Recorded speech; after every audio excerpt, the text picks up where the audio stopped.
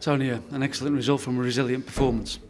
Yeah, wonderful. I thought the the attitude of the players, especially second half when Liverpool stepped it up, was first class, and they're a top team. So to come out with a clean sheet was fantastic, and everybody played their part. The keepers made a couple of great saves, but there's been good blocks, and people have got out to people and stopped people from causing us problems. And like I say, Liverpool were very, very good.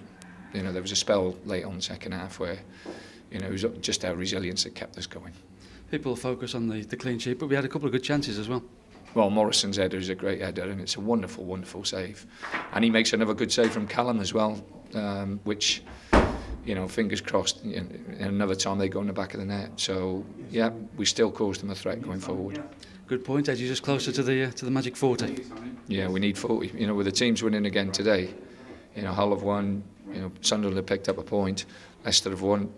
Taking your foot off the pedal at this time is the wrong time to do that.